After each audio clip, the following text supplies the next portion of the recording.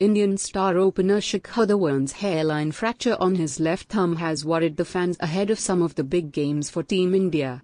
While Gabbar has been ruled out for the next 3 weeks, former Indian captain and 1983 World Cup winning skipper Kapil Dev during an exclusive chat urged people not to get negative on Shikhar's injury. One shouldn't think negative. Yes, he's an important player, but I don't like to see when he's not there, he's not there. On being asked whether KL Rahul should open with Rohit Sharma, Kapil Dev said, I'm nobody to say that.